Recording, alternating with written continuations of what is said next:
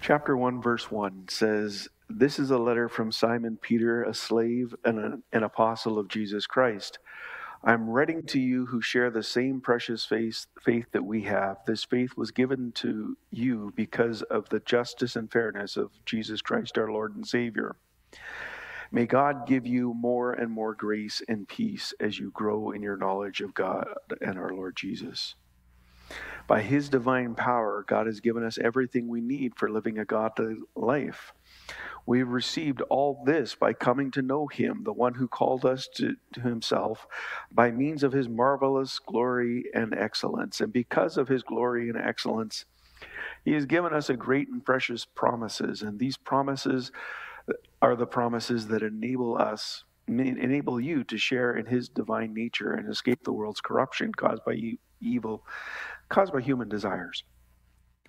In view of all this, make every effort to respond to God's promises. Supplement your faith with a generous provision of moral excellence, and moral excellence with knowledge, and knowledge, self-control, and self-control with patience, and patient endurance, and patient endurance with godliness, and godliness with brotherly affection, and brotherly affection with love for everyone. The more you grow like this, the more productive and useful you'll be in the knowledge of our Lord Jesus Christ. But those who fail to develop in this way are short-sighted or blind, forgetting that